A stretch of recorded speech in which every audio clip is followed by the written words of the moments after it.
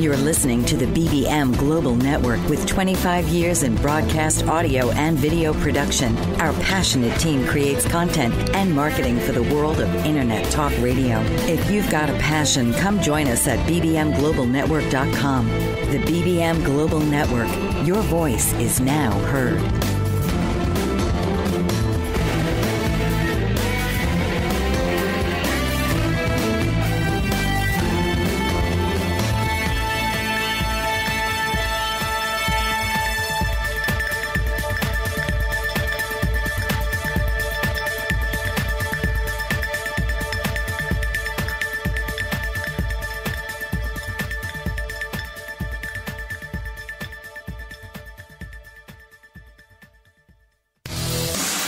Welcome to the Gil Martin Show with your host, Gil Martin. Author and columnist Gil Martin gives in-depth analysis on all sports as he goes beyond the score. Let Gil show you why things happen both on and off the field. Now, please welcome your host, Gil Martin. And welcome, everybody, to the Gil Martin Show. Hope everybody is staying safe and staying well in these difficult times. Great to be with you here on this Saturday morning on the BBM Global Network and TuneIn Radio as we discuss everything happening in the world of sports. And finally, for the first time in about a month, maybe more, we actually have major live an event to discuss as the NFL draft. We are 2 days in. Today we'll wrap up the draft with rounds 4 through 7. And certainly for sports fans starved for content and activity, this has been a godsend in a lot of ways, giving us something to talk about, something live, something that, you know, quite frankly, there's a lot of sports available on TV and streaming services and networks and all that, but we already know who won all the games they're showing. So at least now we don't know what's going to happen next. And it is part of what I think has slowly but surely begun to happen. And it is encouraging. Just over the last week or so, we're starting to see a slight change in the tone of the discussion that the different leagues, commissioners, and owners of the teams are having. And yes, we are still at least a month, maybe more, away from resuming the basketball and hockey seasons and getting the baseball season underway. At most, it'll be at least a month. But we're starting to see a change in the tone of the discussion. Instead of constantly worrying about shutting things down, now the discussion has turned to how and when can we safely start things back up. It's a subtle change. It is, again, nothing is imminent right now. We still need to have more testing. We still need to have more safety. We need to have a plan, a location. There needs to be travel. There are a lot of factors that still have to be worked out before sports can resume. And it is very likely, very, very likely that when sports does begin to resume, we're talking about games being played in empty stadiums, empty arenas. The only people there will be the players, the coaches, the training staffs, the referees, and whatever television crew is necessary to broadcast the games.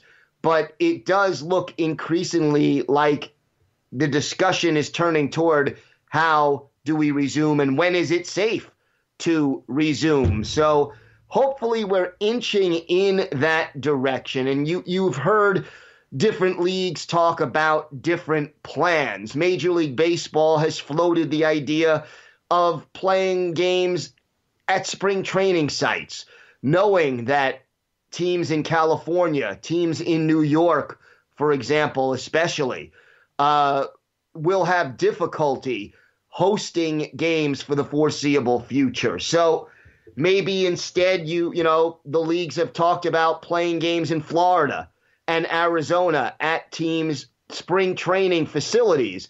That at least puts the teams in closer proximity to each other. You can isolate the teams. The stadiums that they play in tend to be minor league stadiums, and you can move on from there. The National Hockey League, for example, has floated the idea of playing. First, they looked at neutral sites, and I know we talked about that on last week's show. They were talking about North Dakota and New Hampshire and Saskatoon, Saskatchewan as three possible places that had low population density, fewer cases of COVID-19 in that area, good facilities because there are colleges or minor league teams that play there, and maybe they'd be interested in hosting. Since then, the logistics of that have been viewed as not that easy to work out.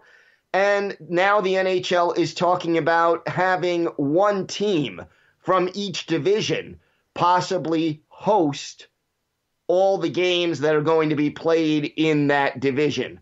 So, for example, in the Metropolitan Division, the discussion has been that at Raleigh, the Carolina Hurricanes could be the host team. For the Midwest Division, they were looking at the Minnesota Wild as the most likely team to be able to host the 7 teams or 8 teams in that division and whatever games they would have to play. So they were looking now in the NHL at 4 possible locations, one from each division, and you play your games that way. Golf has talked about resuming sometime in June. Again, most likely without spectators, but the PGA Tour will eventually continue, and hopefully they find a way to do it safely. There are still obstacles, obviously, out there. And one of them may be simply this, and it's not necessarily the easiest thing to overcome, but again, I'm sure they'll find a way. Right now, we do not have adequate testing to determine, who does or does not have coronavirus, who has immunity and all of that. We don't have enough tests. We're working on it, but we don't, as a nation, have enough tests for everybody to be tested before they return to work and then before, they know that they have some sort of immunity. Would sports get a lot of resentment from people if they take those limited number of tests and use them to test millionaire athletes so they can entertain people when other people can't go to work and can't feel safe because they can't get tests for themselves and their loved ones? So, these are all some of the obstacles that need to be worked out, overcome, figured out.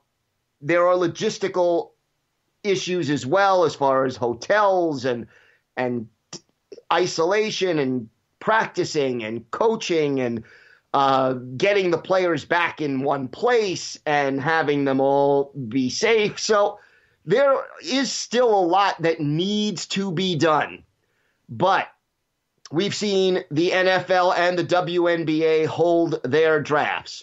We have heard discussions about how baseball and hockey and basketball are looking at different ways to resume play.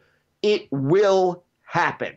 Now, it may be quite some time before you can go with your family to the ballpark and sit down in the crowd and have some hot dogs and beer and whatever else it is that you want to eat or drink at a game and sit in the sun and watch, your favorite baseball team this summer. That may or may not be able to happen, but it is looking increasingly likely that we will have sports again in a relatively short amount of time. And for sports fans, that is certainly encouraging news overall, because we've now been, about 5 or 6 weeks without any live sporting events. And no, I don't count the WWE. No offense to wrestling fans. Let's face it. When you know the outcome of the event beforehand, or at least when the people involved in it do, it's a show. It's not a sport. So we're going to see live sports again. It will take some more time, but at least the thinking is shifting toward how do we get started again rather than what are we doing to shut everything down. We have got a lot to talk about. 2 rounds of the NFL draft in the books. We'll break down some of the winners, the losers, the observations from what this draft was like, all that and a whole lot more still to come on The Gil Martin Show. If you seek a courageous advocate prepared to champion your rights with consumer service agencies that support aging populations, Carol Ann Hamilton is the one for you. Carol Ann is an elder care coach, author, and speaker with 250,000 hours lived experience successfully supporting uncopable aging parents.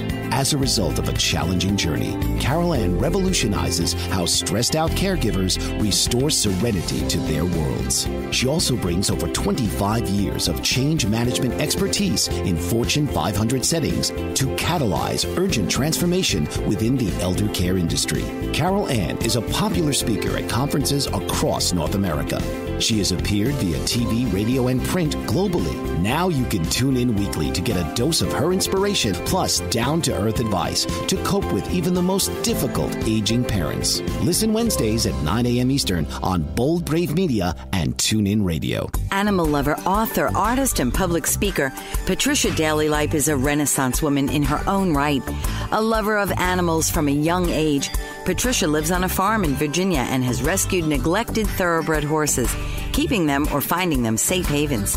She is also a published author, and her books document real-life experiences that she shares in her passionate stories, taking the reader around the world in a colorful kaleidoscope of life. An accomplished artist, Patricia Daly Lipe's oil paintings feature animals, portraits, stills, nature, and abstract, and she allows the brush to paint the image in an organic, natural way. A public speaker, Patricia is motivated to continually wonder about life and advocates for all of us to do the same and document our own unique history. To learn more about Patricia Daly Lipe, visit www.literarylady.com and www.patricialipe.com or email her at pdlipe@gmail.com. Welcome back to the Gil Martin Show. Great to be with you here on TuneIn Radio and the BBM Global Network. And look, the NFL draft started Thursday night, continued last night with rounds 2 and 3. But look, here is the bottom line. It was wonderful as a sports fan to see some kind of a live event. And the NFL draft, it was surreal in a lot of ways, but it was also pretty wonderful just to have the draft held. The NFL could not draft in Las Vegas live as they were hoping to do. And certainly, you know, they announced that Las Vegas will host the draft, I believe, in 2022. So at least the fans and the businesses in Vegas will get a chance to host a draft when hopefully things are back to whatever normal is going to be. But here is the bottom line. This draft worked. And even though the commissioner was in his house and all the coaches and general managers were home as opposed to being in the war room, as they call it, and having teams in one place and the players in one place, it changed the tone of the draft, but at the same time, it seemed very appropriate under the circumstances that we're all dealing with right now.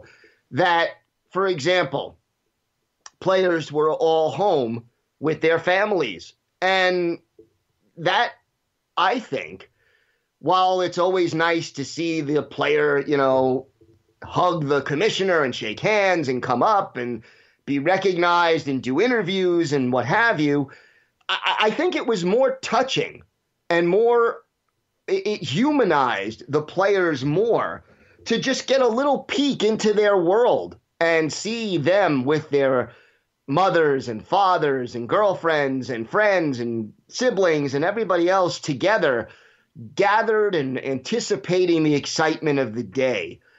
I think it also made us understand that the National Football League and these executives, coaches, players, and athletes who many of us seem to view as larger than life are just, human beings, and they're all trying to cope with this coronavirus pandemic like the rest of us are.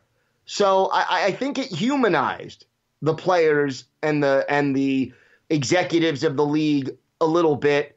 It showed how we were in the same boat, and kudos to the NFL. And very often I am critical of Roger Goodell and the way he handles things, but I think the league did a very nice job of raising money for charity, of recognizing the people who are on the front lines of the coronavirus pandemic, the medical workers, the people who are working in food, the people who are first responders, all of the people who are working hard and putting themselves on the front lines of this fight got recognized by the league, appreciated, made statements. It was, in that sense, also heartwarming, and the league did raise a lot of money for relief and for charity to help feed people and to help fight the coronavirus and help medical facilities and all of that. So I think the NFL did a very good job of handling this. There were no major technical glitches. I was almost sure that at least one team would have all of a sudden, the screen would go blank and someone would lose their internet connection and not be connected to the television or to the team or to the league. But realistically, that did not take place. And the good thing also was, I think, the fact that there has been a paucity of sporting events, live events on TV. The NFL announced that there was a record viewership for the draft. Round one had 15.6 million viewers Thursday night. Now, that was ABC, ESPN, NFL Network, some digital channels, and ESPN Deportes. But 15.6 million viewers is a 37% increase over last year when they had 11.4 million viewers.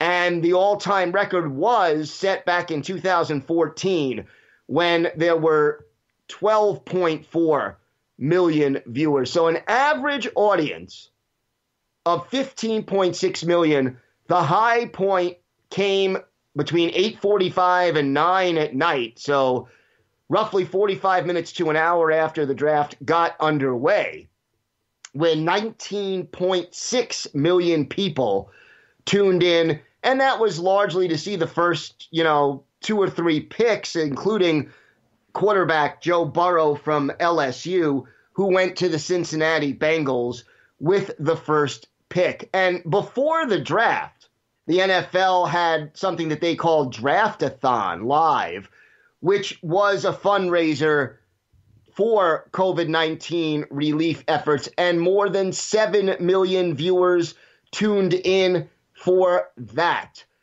Roger Goodell released a statement. The theme of hope is always prevalent in the NFL, especially with regard to the draft. In 2020, that's especially true as we help honor healthcare workers, first responders, and others on the front line of the battle with COVID-19, while giving our fans something to cheer about as we celebrate the next generation of NFL stars. Columbus, Cleveland, Cincinnati, Philadelphia, and Kansas City were the top 5 markets viewing the NFL draft. But again, a record-setting attendance, and definitely a situation where the players were humanized, and we got a little peek inside the world of some of these coaches and owners and got to see inside their homes, what their setup was like.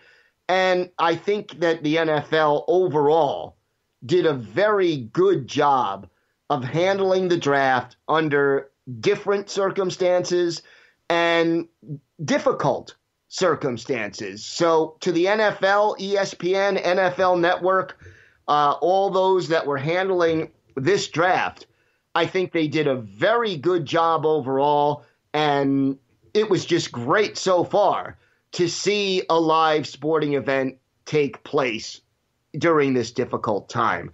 All right, let's start talking about the players and everything else. When we come back, we'll talk about winners and losers, surprises, and break down the NFL draft. More to come on The Gil Martin Show. Master of words, powerful player. What life-changing words can Dr. Janet Smith Warfield pull out of her magical toolbox that just might mysteriously open a door you never knew was there? A door to free yourself from fear forever. Transform your rage into right action.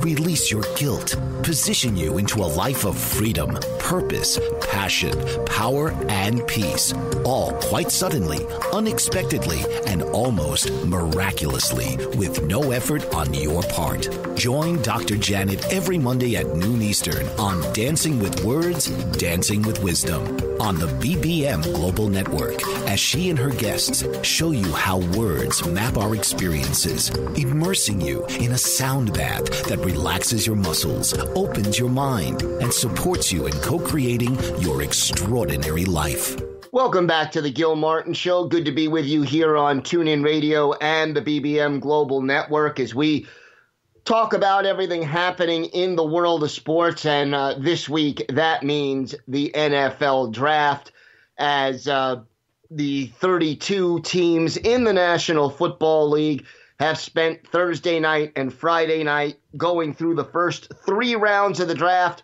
And in about 40 minutes, rounds 4 through 7 will get underway, and there'll be more than 200 new players getting ready to hopefully embark on their NFL careers. Before we get to the draft and who some of the winners and losers have been, one thing that didn't happen as much during this draft is player trades.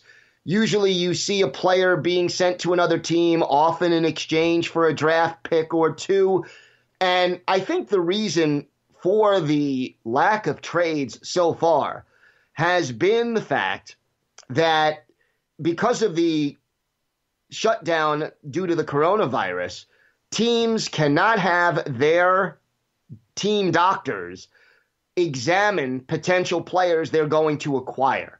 So you don't know if a player who suffered an injury a year or two ago has a clean bill of health from your own doctor before being able to make a trade. As a result, we are not seeing those trades taking place with any kind of regularity.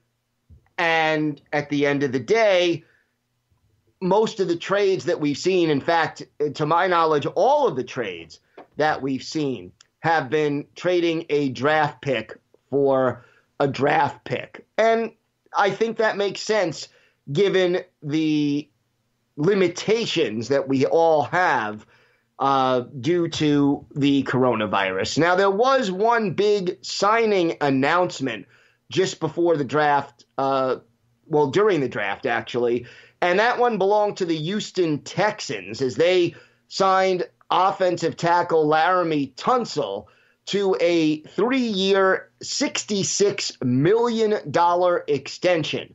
And that makes Tunsil the highest paid offensive lineman in NFL history. And how good is this contract? Well, out of the $66 million, $57.85 million is guaranteed money.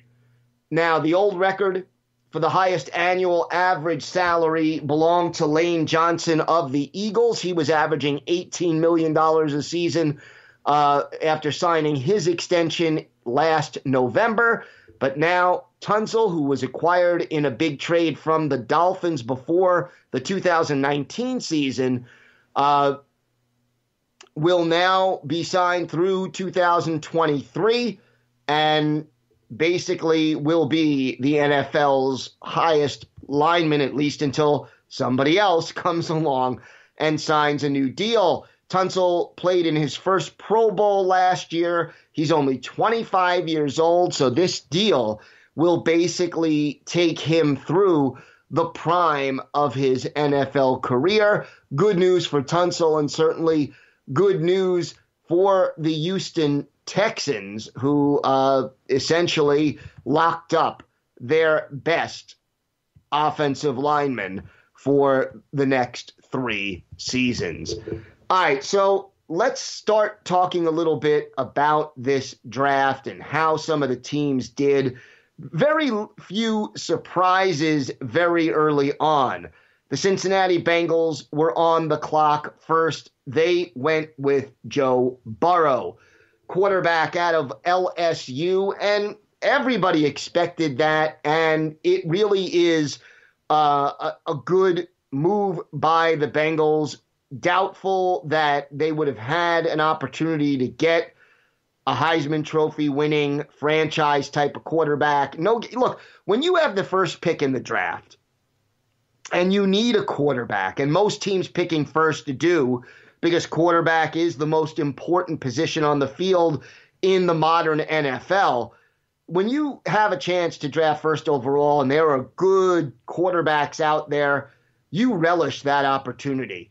And let's face it, if the Cincinnati Bengals hit on Joe Burrow and they get, like A.J. Green back healthy again this year, and they've added some other pieces in the draft already, they could go from a 2-win team to a 9 or 10-win team as early as this season, if everything breaks right.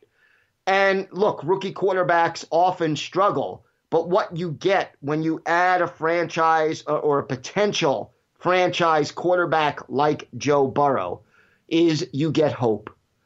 And even if, like last year, if the Bengals lost a game and looked bad, it was same old Bengals. And, fans didn't have anything to hang their hat on. But now, when you have a rookie quarterback, a potential franchise quarterback starting, you say, hey, in week 1, we lost and we look bad. Now in week 9, we lost, but did you see the play that Joe Burrow made? It gives fans hope. It gives fans something to say, look at what we've got now. And look at how good this player can be. And Burrow, he will need more players around him to reach his full potential. But the Bengals are going to work on that. They've already made some moves, and Burrow was the right choice, without question, for the Cincinnati Bengals with that first overall pick. And no question about it, they did very well by taking Joe Burrow. And yeah, there is an adjustment period, always, between college and the NFL. Even a guy who played at LSU in the SEC, the highest rated conference arguably in college football, and Burrow played in a lot of NCAA playoff and championship games. He's a big game experienced quarterback. But at the same time, it'll take him time to learn the NFL game. So give it time, be patient, but have hope, Cincinnati Bengals fans, because change has arrived. All right, we're going to continue our discussion, talk about some winners and losers from the draft so far. Some teams made some real head-scratching moves. Some teams did very well. We'll break it all down for you when we return on The Gil Martin Show. Tune into It's All About You with host Dr. Martha Latz, a lively weekly broadcast on BBM Global Network, one of the most empowering shows for time-starved, overscheduled multitaskers. The professional expertise of Dr. Latz is directly available live every Thursday at 1 p.m. to answer and address concerns about relationships, life transitions of career, meeting, dating, and committed relationships. It's All About You with Dr. Latz will expand your understanding of current concerns across your relationships by broadening and expanding possible solutions in developing skills for mutually desired outcomes. Dr. Martha's expertise is as a licensed marriage and family therapist, life, transition coach, and all things to do with communication at work, home, and with friends. Check out her website at auniquetherapycenter.com. Hello, I'm Steve Fagan, and I'm president and CEO of Fagan Associates, but I'm also a life coach. I'm here to help you reach your dreams, goals, and objectives. As a life coach, it's my job to be your support, to be your teammate, to help you understand what is your dream, what is your life passion, and then together we work as that team to help you reach your specific goals. Life is worth living the best you can be.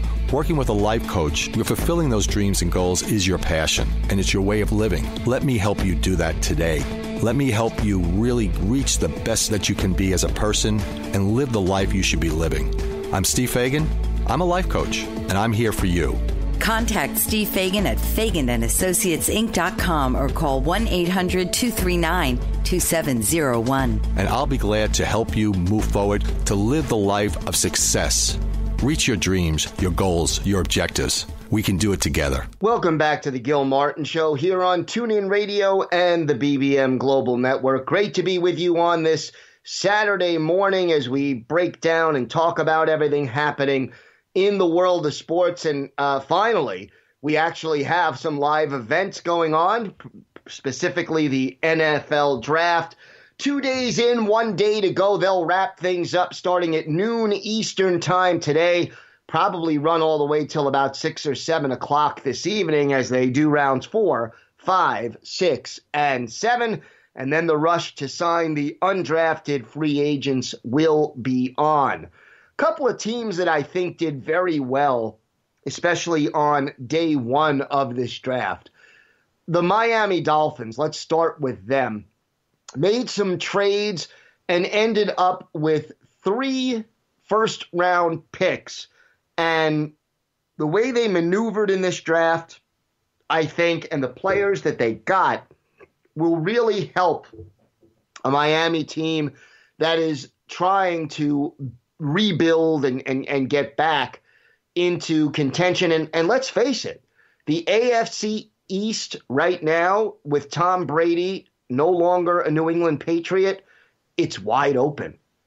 And the Buffalo Bills probably are the favorites. You can't count New England out, but Miami made themselves better with the 3 picks that they made in the first round of this year's draft. With the 5th overall pick, the Dolphins grabbed Tua Tagovailoa, of Alabama, and they, there was a lot of talk that maybe the Lions with the 3rd pick or the Giants with the 4th pick would be making trades and some other team would come in and try to leapfrog the Dolphins and get Tua.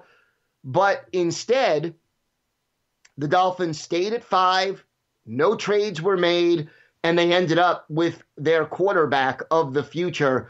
And look, the only concern most scouts have about Tua is his health. And, he dealt with some injuries over the last 2 seasons. When he's been healthy, this guy has taken Alabama to a national championship, to the playoffs, the NCAA, semifinals. And he has demonstrated he's got the leadership qualities, the arm strength, when healthy, the mobility. He is going to be a potential game changer for a Miami Dolphins organization that, quite honestly, has not had a long-term franchise quarterback since Dan Marino retired. And, we're going back almost 2 decades when you talk about that. Then with the 18th overall pick, the pick that they acquired from the Steelers in the Minkah Fitzpatrick deal, the Dolphins grabbed Austin Jackson, big offensive tackle out of USC. So first you get Tua, your quarterback, then you get a guy to help protect Tua, to help keep him healthy. And quite honestly, with those first 2 picks in that first round, the Dolphins addressed the 2 most important positions on the offensive side of the ball, a quarterback and an offensive tackle. So 2 solid picks. I like Austin Jackson very much. He's athletic. He has the ability to get to the second level, to block well on sweeps, screens, to not only block linemen, but to, move downfield and block linebackers or defensive backs when called upon. And I think they did a very good job of adding to the offensive line. Then they add a defensive back, a cornerback, Noah Igbinoghene. I hope I pronounced that right or came close, out of Auburn. And again, addressing another one of their needs. They traded to get that pick, but overall, here's a guy who was a converted receiver. He's a bit raw as far as technique goes, but he has good tools, quick feet, speed that, you want in a defensive back. And the Dolphins made themselves better in 3 places, 3 important places with those 3 picks.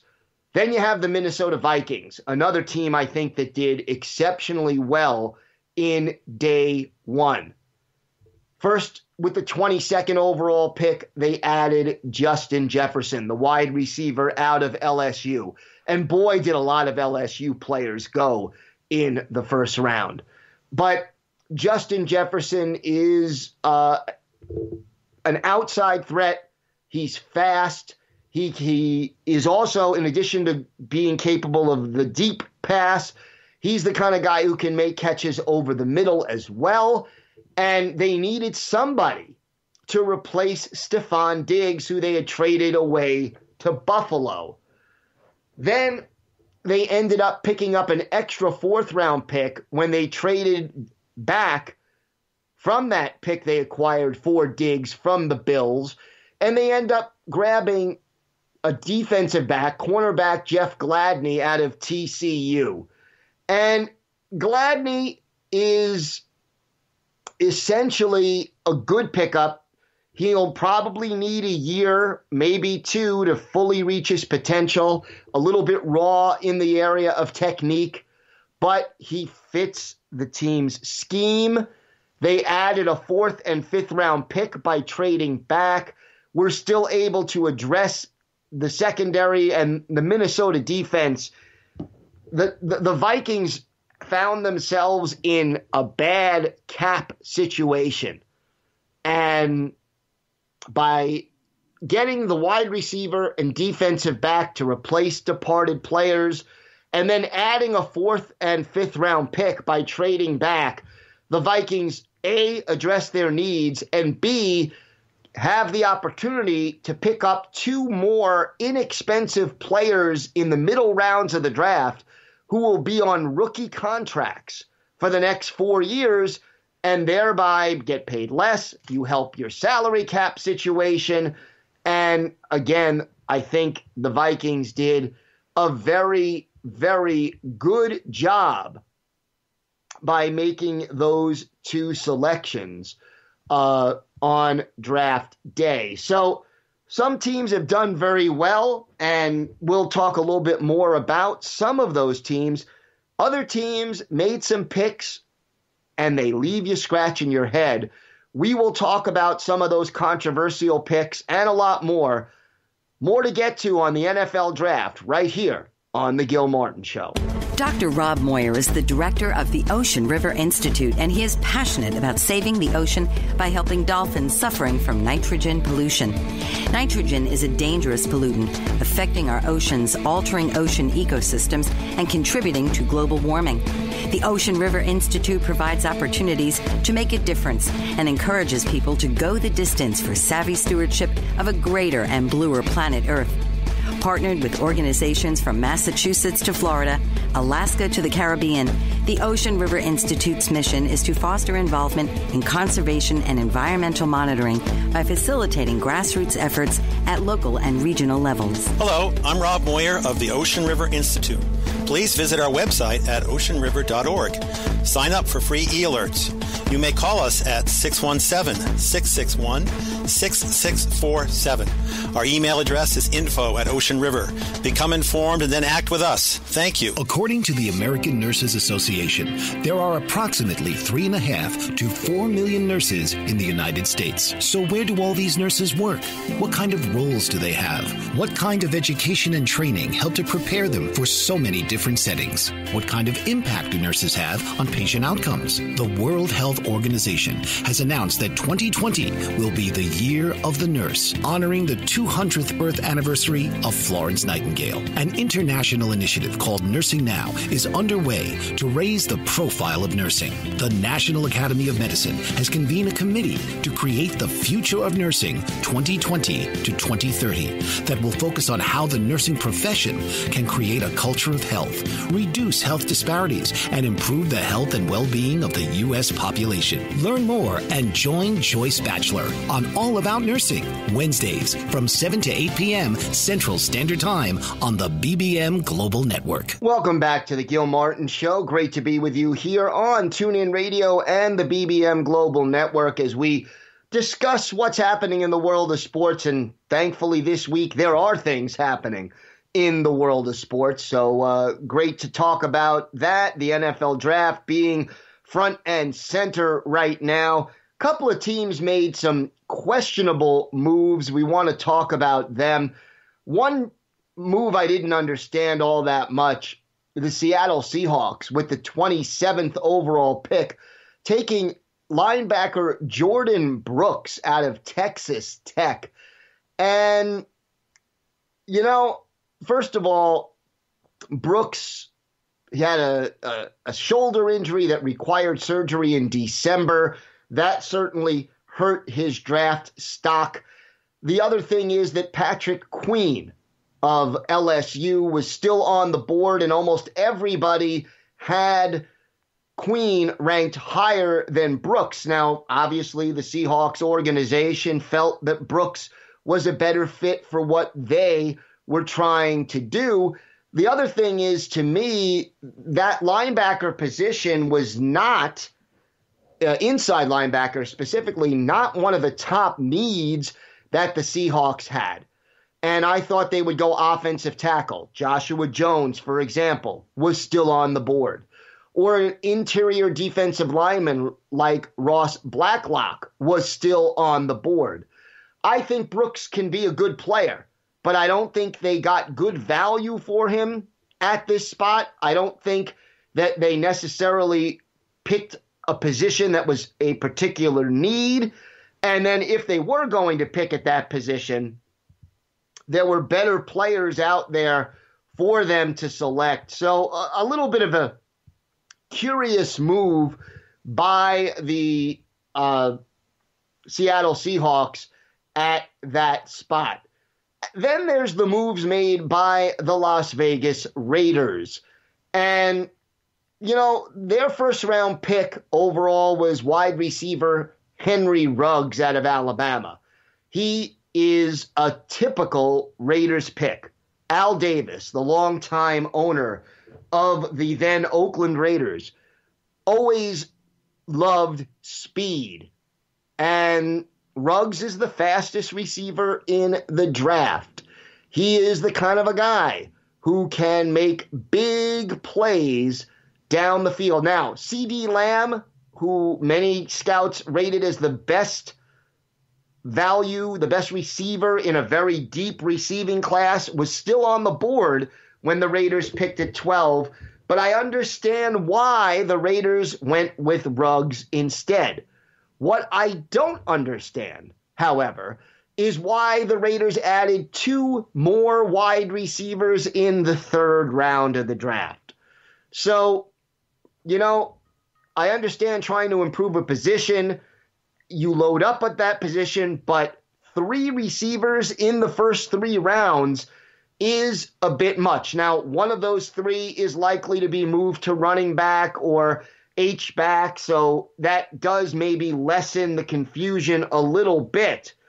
But overall, it really is not a move that made a lot of sense to select 3 receivers in such a short span of time.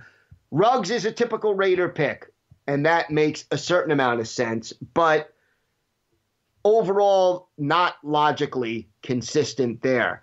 The other team that I am still struggling with their pick is the Green Bay Packers. They moved up from 30 to 26, gave up a 4th-round pick. Here is a team that was 13-3 last year, won the NFC North, won a playoff game, went to the NFC Championship game, 1 game away from the Super Bowl before losing to the San Francisco 49ers. They lost that game primarily because they could not stop the 49ers from running the football. They had obvious needs at wide receiver, offensive tackle, defensive line, inside linebacker, and cornerback.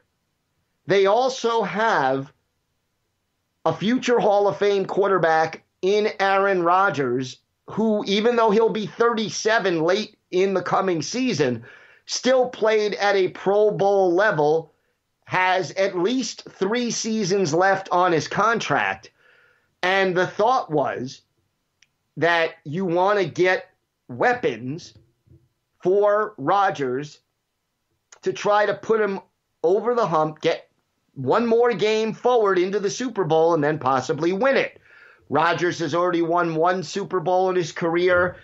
The thought was, when you're that close, you go all in to help the Hall of Famer get that 2nd ring.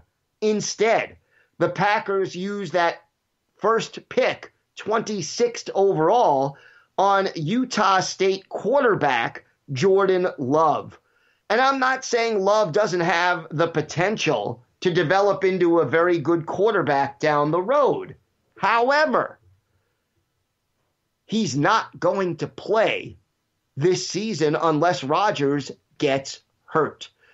And you have a situation in the NFL where a rookie, a 1st-round pick, you lock them up under that cheap rookie entry-level contract for 4 years with a club option on 1st-round picks for a 5th. If Love has to sit behind Rodgers for 3 years, you are losing more than half of the value of that inexpensive rookie contract, which you can then use to the cap space to bring in other talented players to win with that young quarterback. We saw the LA Rams reach the Super Bowl doing just that a couple of years ago. The Seattle Seahawks did the same thing with Russell Wilson when he was under his rookie contract. They went to 2 Super Bowls and won 1. The Packers have now lost the first 3 years of Love's contract under most likely scenarios, and they did not get any help for their franchise quarterback to take that last step this year. It's an interesting move. I understand when you get a chance to draft someone you feel is a franchise quarterback, you don't want to pass it up.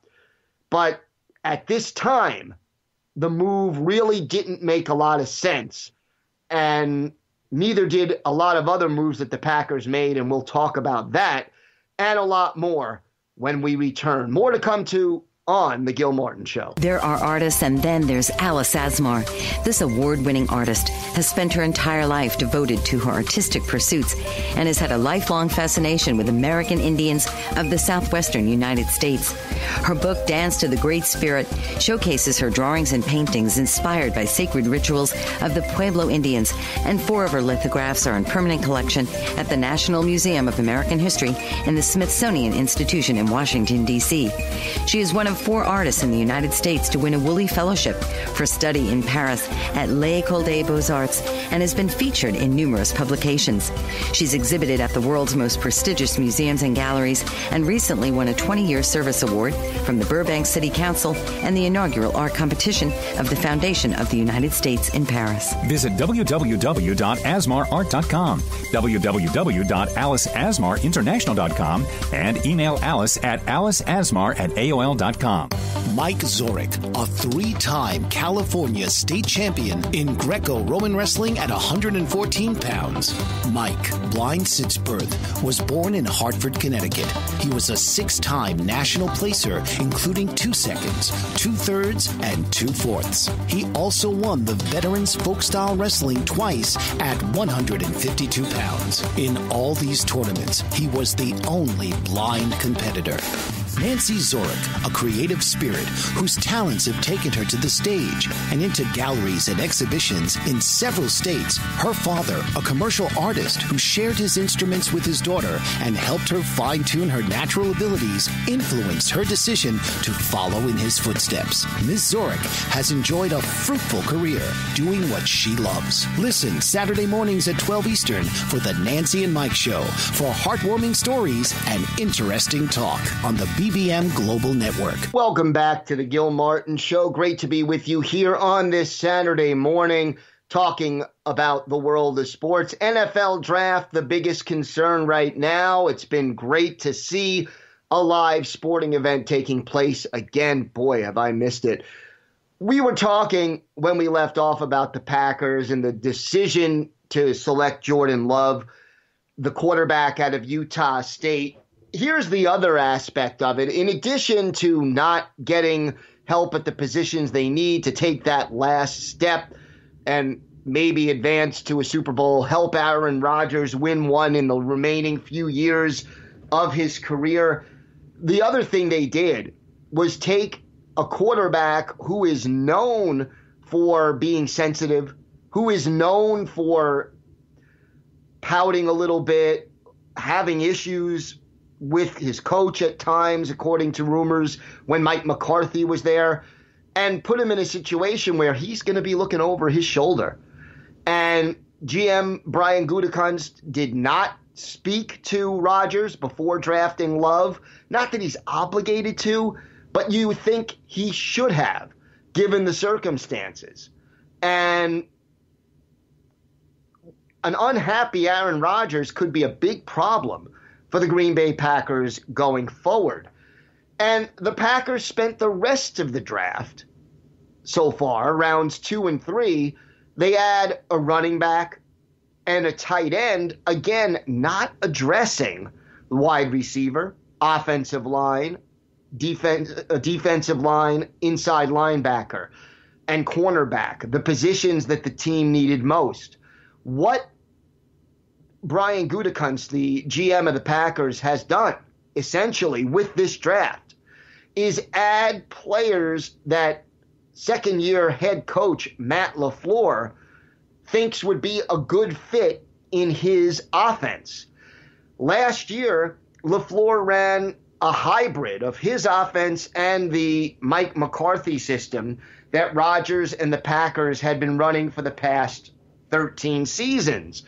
And it was moderately successful by adding a big physical running back and an H-back type tight end. These are kind of players that resemble Derrick Henry and Delaney Walker, two effective tools that LaFleur had when he was calling plays for the Tennessee Titans a couple of years ago. But these are not players who are going to contribute right away, who are going to help Aaron Rodgers take that next step toward a Super Bowl and a championship. So here's a team that seemed to be on the cusp of being able to win big, and instead of addressing their short-term needs, they go long-term. They go and give the head coach the type of players he wants for the long term. But depending on what they do today in day 3 of this draft, don't be surprised if the Packers take a little step back in 2020. Hopefully, from a Packers standpoint, to take steps forward in 2021. But this draft leaves a lot of Packer fans shaking their head. And that's not to say that the 3 players they picked weren't or won't become good football players and contributors. But from an overall perspective, from the way that this all played out, it left a lot more questions than answers for the Packers and their fans. And again, I expect that they will take a step back in 2020, unless the fact that this team is now in the second year of the running this offense will result in enough improvement to get them over that hump. All right, that's one of the beauties of this draft. You don't know what's going to happen. In all fairness, it takes at least 3 years before you could even have some perspective on which teams did well and which teams did poorly. But debating it is part of the beauty of being a sports fan. All right, that's going to do it for us. Stay safe, everybody. Keep that social distancing going. And we'll be back next week with more of the most compelling sports talk on the internet. I'm Gil Martin. Thanks for listening to The Gil Martin Show. You've been listening to The Gil Martin Show with host Gil Martin. Tune in each week as Gil gives you an inside look into the world of sports with hard-hitting conversation on past and present sports figures from the writers, authors, and broadcasters right here on The Gil Martin Show.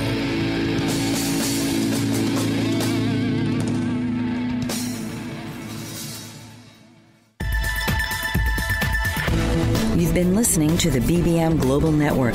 The ideas, views, and opinions of this broadcast are those of the participants of the program and are not necessarily the ideas, views, and opinions of the BBM Global Network Company.